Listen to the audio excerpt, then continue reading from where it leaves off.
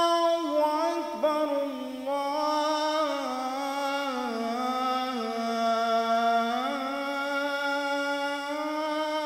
الله أكبر أشهد أن لا إله إلا الله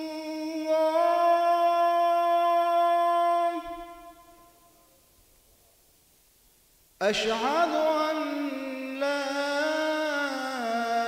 إله إلا الله أشهد أن محمد رسول الله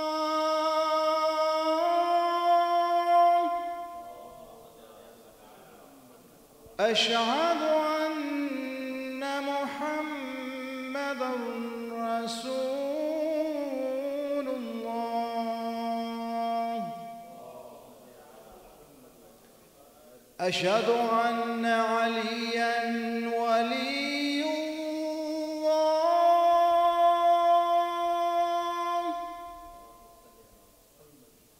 أشهد أن عليا حجة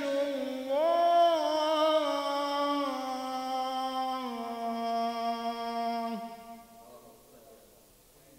حي على الصلاة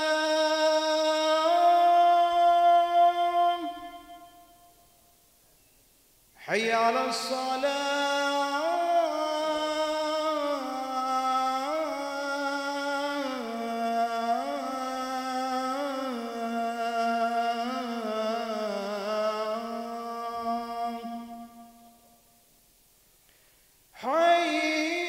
حي على الفلاح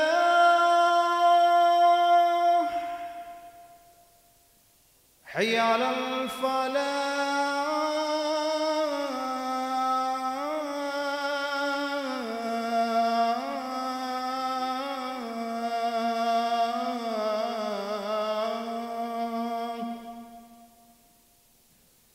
حي على خير العمل حي على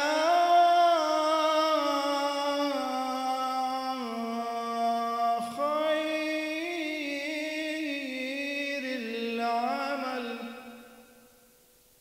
الله أكبر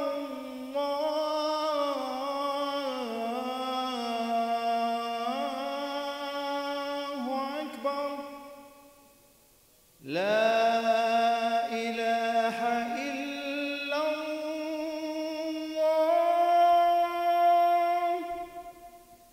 لا إله إلا الله اللهم صل على محمد وآل محمد وعجل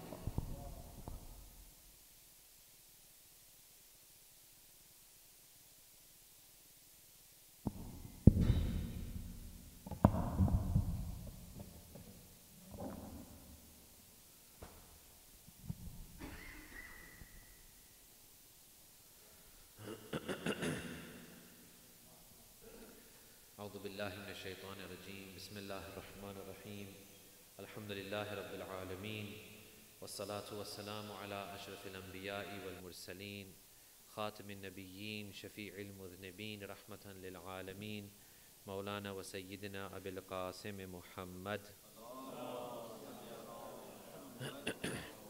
وعلى آله الطيبين الطاهرين المعصومين لا سيما بقية الله في الأرض أرواحنا له الفداء أما بعد فعباد الله أوصيكم وأوصي نفسي لتقوى الله والورع عن محارمه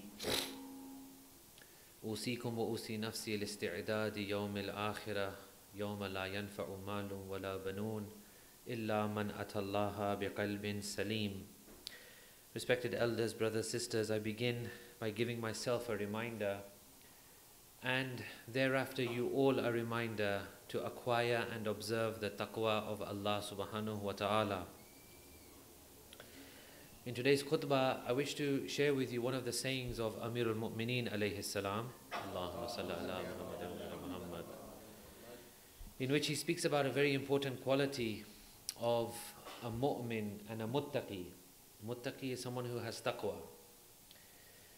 And in this khutbah of Nahjul Balagha, khutbah number 193, our first Imam says regarding the muttaqeen, those who have taqwa, that they have a very specific way of looking at this world. Sabaru ayyaman qasira a'aqabathum rahatan tawila tijaratun murbiha yassaraha lahum rabbuhum aradathum ad-dunya wa lam yuriduha wa asarathum fafadaw anfusahum minha. Extremely beautifully, Amir al-Mu'mineen says that these muttaqeen, they have a habit in the world. What is their habit in the world? They are willing to have sabr for a limited, short period of time, because they know after this short period of time, they have a very long period of happiness and bliss. Sabaru ayyaman qasira. They are willing to have sabr for this short period of time, because after that comes a long period of happiness and bliss. Tijaratun murbiha. What is tijarat? It's trade, business. Amir al-Mu'mineen says this is a very good business for a mu'min. Short-term sabr, long-term return. Aradathum ad-dunya wa lam yuriduha. The world sought for them. The world was after them. Wa lam yuriduha. But they did not have any interest in the world. Asarathum. The world was trying to make them asir, prisoner. فَفَدَوْا أَنفُسَهُمْ مِنْهَا. But they paid a ransom and they escaped from the world. So what is this thing called sabr? What is this thing that we say patience or perseverance? What is this exactly? Let's spend this khutbah looking at this aspect, inshallah. The Holy Prophet Muhammad sallallahu alayhi wa alihi wasallam says, Allahumma salli ala Muhammad, regarding sabr, he says, patience to faith is like the head to a body. There can be no body without a head, and no faith without patience. Iman has to be with sabr, otherwise it is not Iman. In a body you can be without hand, you can be without finger, you can be without leg, you can be without kidney, you can be without arm, no problem. You are still a functioning body. But it cannot function without a head. Iman cannot function without sabr. Number one. Number two, from the Holy Quran. قُلْ يَا عِبَادِ الَّذِينَ آمَنُوا اتَّقُوا. Say that Allah says, O my servants who have faith, have taqwa. And then, إِنَّمَا يُوَفَّ الصَّابِرُونَ أَجْرَهُمْ بِغَيْرِ حِسَابٍ. Allah promises the patient ones will be paid their reward in full, بِغَيْرِ حِسَابٍ, without any measure. Sometimes we have certain deeds, we say, well, if you do this, Allah will give you double. If you do that, Allah will give you triple. If you give money, for example, in the Rah-e-Khuda, in the way of Allah, you will get 10 times. For patience, Allah says, there is no calculation. You don't know how much I'm going to give you. It's bighayri hisab. You cannot calculate for sabr what is the reward. So now what is sabr? What do the ma'sumin when they say sabr? They say, look at it in this way. One of the alims has explained it like this. It's a very nice way of explaining. He says, think of your heart and your soul as Maidan-e-Jang, battlefield. Think of it as a battlefield. There are two armies on this Maidan-e-Jang. One side is the army of your desires and your passions. Everything to do with your physical body. How do I look? What clothes am I wearing? What car do I drive? What house do I live in? What can I eat? How much I can sleep? How much I can fulfill my sexual desires? All the things relating to your body is on one side.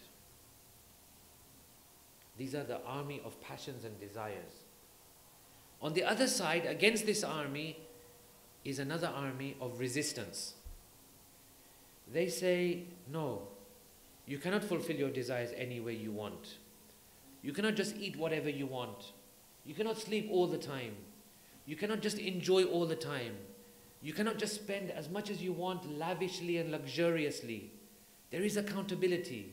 There is a jawabdari, a responsibility. There is a day of judgment. Allah is watching you. This is the army of resistance. When these two clash, army of passion, army of resistance, this is Jihad-e-Akbar. This is Jihad-e-Akbar. One army says, what can give me pleasure in this moment? Forget the future. I'm not bothered. What can give me pleasure now? This is the army of passions. The other side say, no, the pursuit of desires will make bad consequences for me in the future. This is the army of resistance. Every time you see the army of resistance is winning, that is called sabr. Whenever you see the army of resistance is able to resist and say, no, I cannot just do whatever I want, when I want, how I want. This is sabr. Someone, for example, he says, well, why can I not do business in these areas? I will earn a lot of money. This is the army of passion. But then he says, no, I have a Lord and I have a God to whom I will be answerable. I cannot just do what I want. This is the army of resistance. Now, what if we say this with salawat ala Muhammad wa ali Muhammad?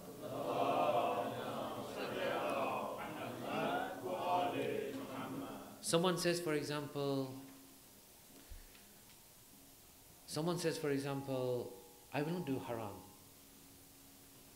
I will stay in my halal and haram. I will do the wajibat. I will avoid the haram things. What's the problem? I'll pay my khums. I will make sure I don't deal in alcohol. I won't gamble. I won't bet. I won't do all of those things in Islam which are haram. But I will buy the best car. Who says I can't? I'm earning good money. I will buy an amazing house. Why does Islam limit me? I'm doing all my wajibat. I will eat the best food whenever I want. I will sleep with as many people as I want in a halal way. Who are you to tell me no?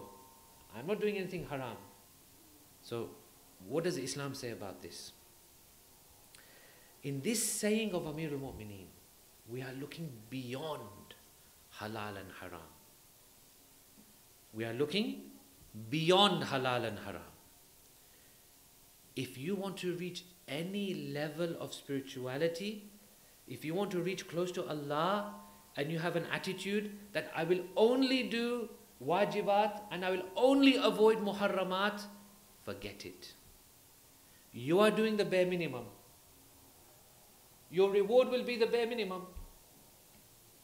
You cannot think, I will become muttaqi and afzal and fazil and close to Allah. and I will see angels, and I will experience a lot of spirituality, and I'll cry for Imam Hussein alayhi salam, and I'll be inspired, and my children will be on Rah-e-Haq. No. You are doing the bare minimum, my friend. So you will get the bare minimum. So what we say is, no, it's not just good enough to say, I will do halal and haram. We say this has three problems. When you indulge, even in a halal way, when you indulge in whatever you want, whenever you want, it has three problems. Number one, it takes your energy. You are working all hours of the day. You are working round the clock. Your whole energy and mindset is on work, work, work, money, money, money. It's taking immense amount of energy from you. Your religious life will suffer, whether you like it or not. It will suffer. Your community will suffer. Your community right now, it needs people. Where are these people? Maybe some of them are working crazy hours. Your family will suffer. There are fathers and unfortunately mothers, both of them, who are working round the clock. In the future, they see their children are all over the place, not on the right path, and they say, Are, asu thegu. What has happened here? Bapa, you are working all hours of the day and now you're saying, Are sutyu. It's not right. What do you think is going to happen? You're letting your TV and your iPads and your gadgets bring up your children. So what do you think is going to happen?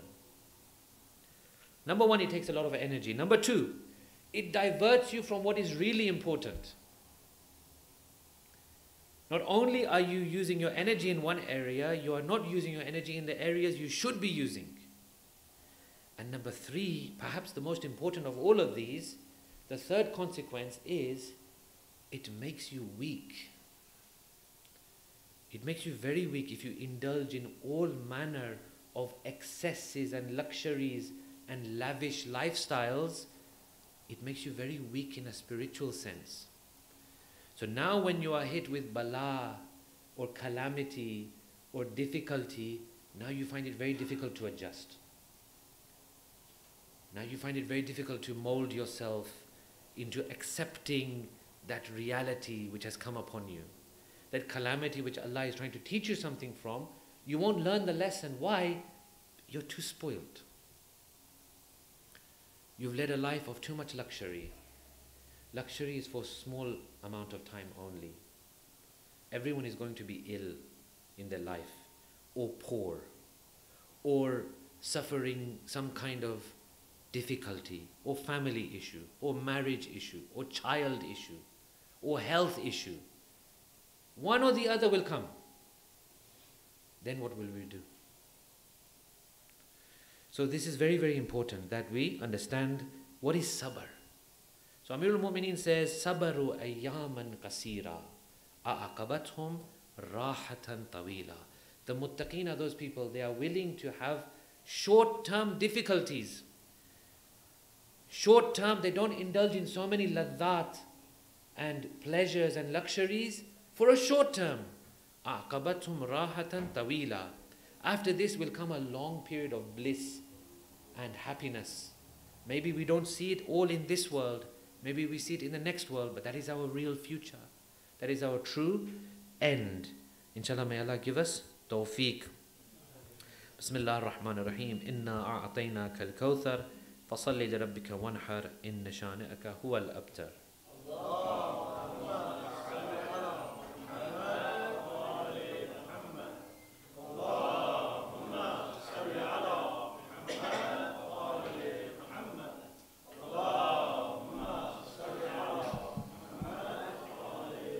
أعوذ بالله من الشيطان الرجيم بسم الله الرحمن الرحيم الحمد لله رب العالمين والصلاة والسلام على أشرف الأنبياء والمرسلين مولانا وسيدنا أبي القاسم محمد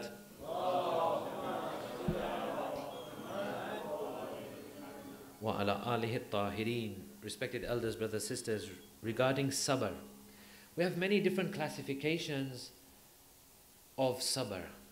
In different ways, from different points of view, we can classify it. But I want to give you the most common way of classifying sabr and the different types of sabr that we experience in our lives. Sabr is classified into 3 categories. The first one is called Sabr Anil Ma'asiyah. Having perseverance to avoid sins. Sometimes in our lives, we find that we go through periods of high spirituality.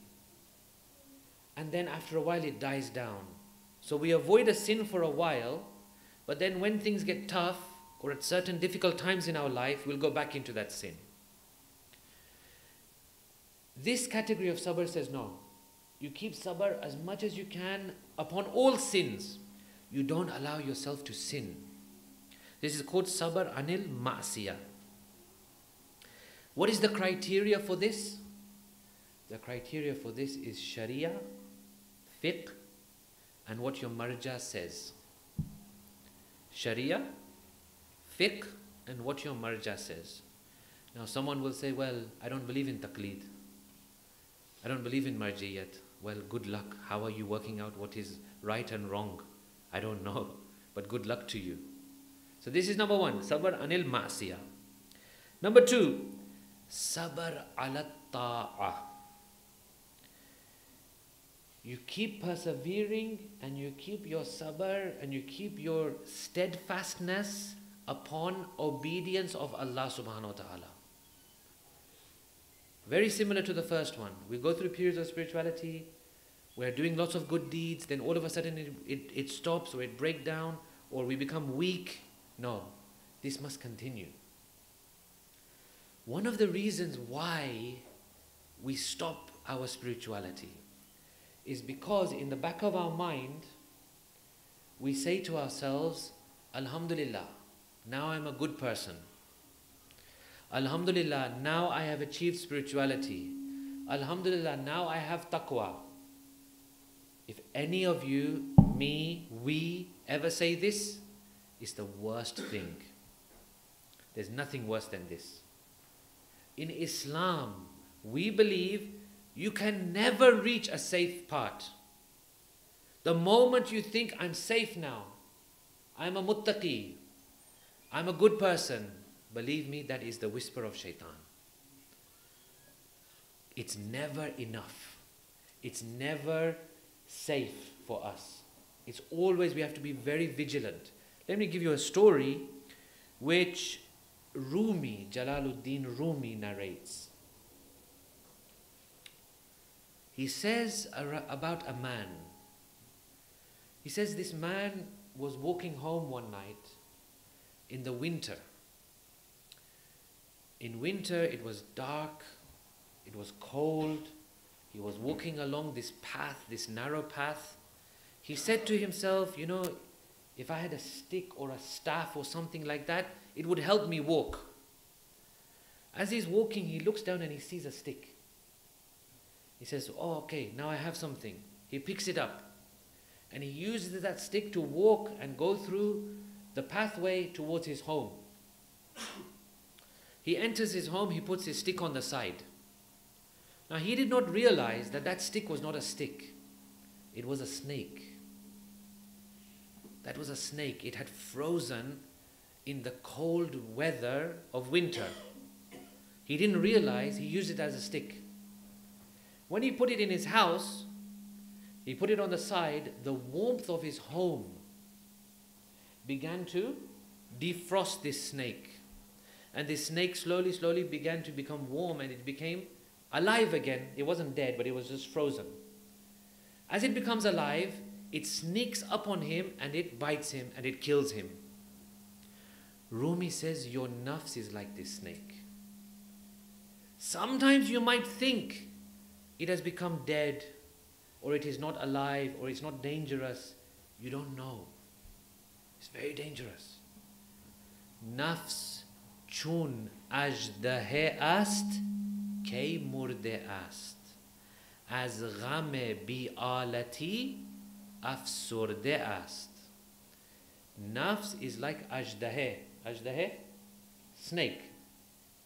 Nafs is like a snake. When does it die? It doesn't die. It just becomes disappointed for a while, but when it gets its opportunity, it will come back. از غم بی‌آلتی افسرده است. Thirdly, the third category of sabr is sabr alal musiba. To have sabr upon calamities and difficulties of life. You know, brothers and sisters, when we face a calamity, we think we are the only one who has faced this calamity. Usually.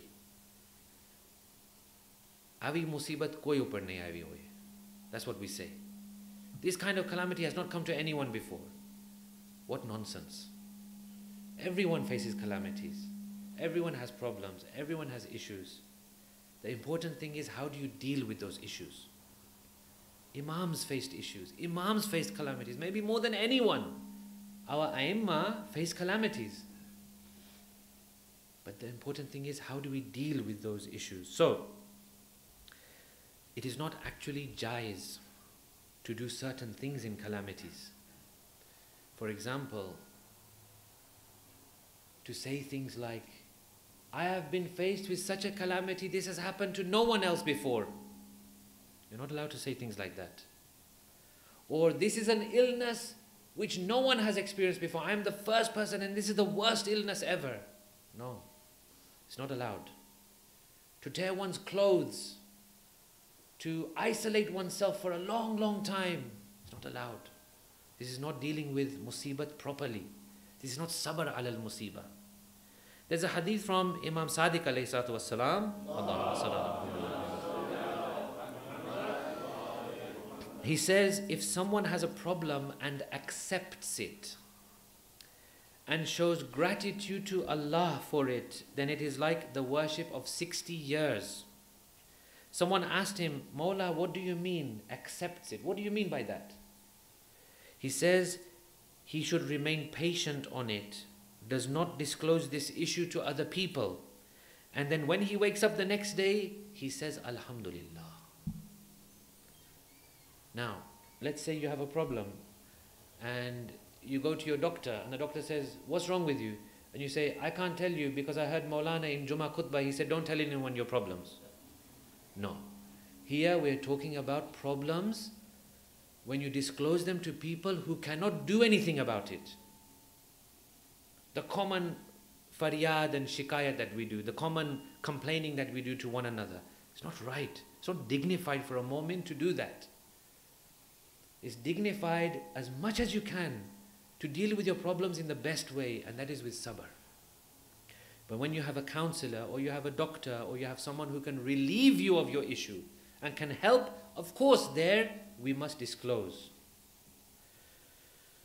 Now, there's one story which I want to tell you, if you are ready for it, inshallah, with salawat ala Muhammad wa ala Muhammad.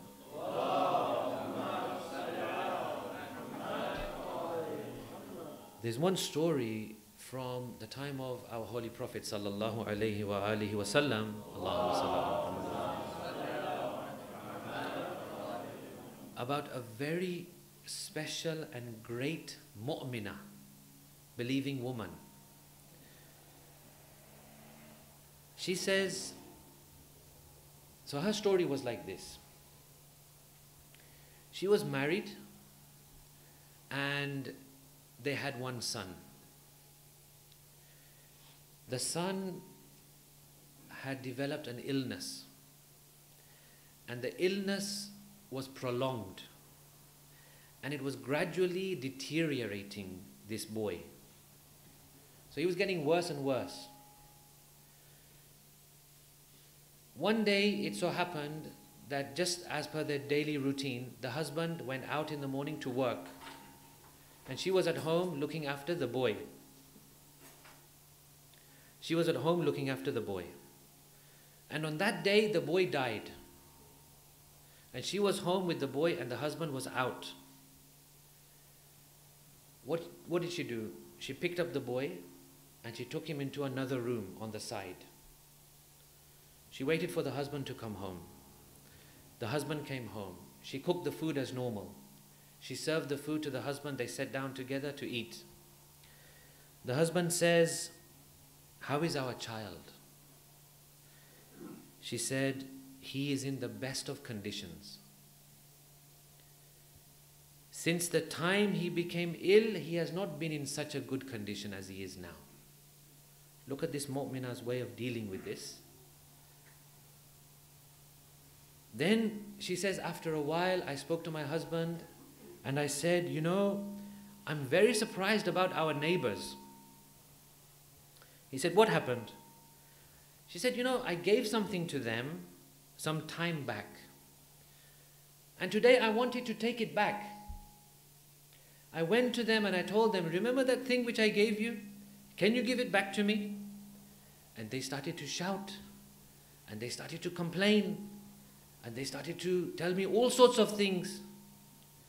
So the husband said, well, this is very bad. It's our thing. We lent it to them.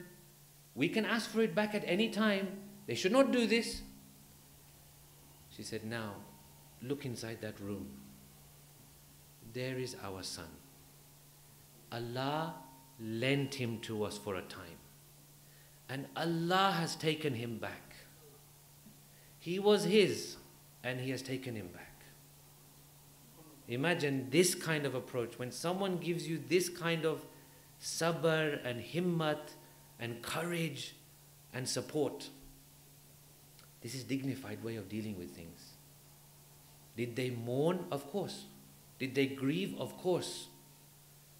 But not in an undignified manner, with full trust and recognition of Allah subhanahu wa ta'ala. Many times, we have this habit, when someone dies, we say, Bicharo gujri gyo. It's fine to say that. Poor man has died. It's fine to say that, because we feel love for them. But I often tell my children, in reality, they're in a much better place. If a mu'min passes away, what we believe is, inshallah, he's in a much better place. I tell my children, don't grieve for the dead. Grieve for the living. We don't know what situation the living are in. That is really the sad part. When we look at sometimes community and the situations that we are in, really it's a matter of grief. So this mu'minah, in the future, after this incident, the reporter of this hadith says that in the future, I saw that this couple had 7 children. And they were all reciting Quran in Masjid al-Nabawi. And then the Holy Prophet said, regarding that same mu'minah, that I saw in a dream that this lady is in heaven for her sabr. And in this regard, I just want to give you one final hadith and then we finish. There's a hadith which says that on the Day of Judgment, the shuhada, the martyrs, you know how amazing position the martyrs have in Islam. Amazing. Ahya'un inda rabbihim yurzaqun. They are with their Lord, close to their Lord, being sustained by Him. On the Day of Judgment, the shuhada will see that there is a group going to heaven before them. They will ask, who are these people who are going before even us, the martyrs, to heaven? They will be told, these are the sabirun. These are the people of sabr. Why? Well, if you think about it, a martyr gave his life once. Martyrdom is a one event in your life. Sabr is all the time. This is why we should not be surprised that, let's say on the Day of Judgment, we have martyrs. They will be going to heaven, inshallah. Maybe their wives and their children go before them. Because after they have died, the sabr which the wives and the children have to have is something extraordinary. It could be those wives and children are going before those martyrs into heaven because of their sabr. Very, very special position, inshallah. We pray Allah gives us sabr and makes us amongst the sabirin, inshallah. أعوذ بالله من الشيطان الرجيم بسم الله الرحمن الرحيم الحمد لله رب العالمين والصلاة والسلام على أشرف الأنبياء والمرسلين مولانا وسيدنا أبي القاسم محمد والصلاة والسلام على أمير المؤمنين وإمام المتقين وسي رسول رب العالمين مولانا علي بن أبي طالب. اللهم صل على محمد وعلى آل محمد. والصلاة والسلام على الصديقة النبيلة الطاهرة سيدة نساء العالمين فاطمة الزهراء. والصلاة والسلام على سبتي نبي الرحمة وسيدي شباب أهل الجنة الحسن المجتبى والحسين الشهيد بأرض كربلاء. والصلاة والسلام على أئمة المسلمين علي بن الحسين ومحمد بن علي وجعفر بن محمد وموسى بن جعفر وعلي بن موسى ومحمد بن علي وعلي بن محمد والحسن بن علي عليهم الصلاة والسلام. اللهم صل وسلم على حجتك في أرضك وعينك في خلقك القائم بأمرك المنتظر لحكمك مولانا صاحب العصر والزمان. اللهم صل اللهم عجل فرج وسهل مخرج وجعلنا من شيعته وأعوانه. اللهم اغفر للمؤمنين والمؤمنات والمسلمين والمسلمات الأحياء منهم والأموات. تابع بيننا وبينهم بالخيرات إنك مجيب الدعوات إنك على كل شيء قدير. سبحان ربك رب العزة عما يصفون وسلام على المرسلين والحمد لله رب العالمين. صلوات.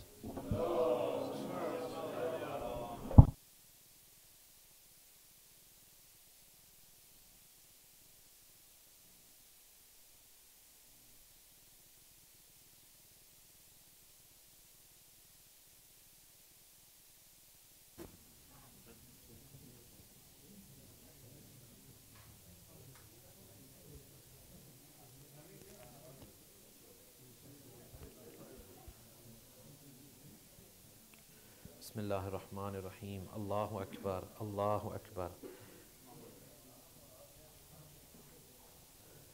أشهد أن لا إله إلا الله أشهد أن لا إله إلا الله أشهد أن محمد رسول الله أشهد أن محمد رسول الله أشهد أن مولانا أمير المؤمنين وإمام المتقين عليا ولي الله أشهد أن عليا حجة الله. حي على الصلاة حي على الصلاة حي على الفلاح حي على الفلاح حي على خير العمل حي على خير العمل. قد قامت الصلاة قد قامت الصلاة. الله أكبر الله أكبر. لا إله إلا الله.